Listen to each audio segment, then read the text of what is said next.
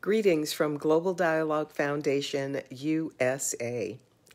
I'm Lenora Billings-Harris, President of GDF USA. Here in the U.S., we have struggled through a difficult 2020, as have so many of you around the world. The pandemic, the social unrest, and the uncertainty of what our future holds has changed our lives in so many ways. I am thrilled, however, with the hope I see on the horizon. Many organizations, both for-profit and NGOs, have rededicated their work in the areas of inclusion, diversity, and social justice.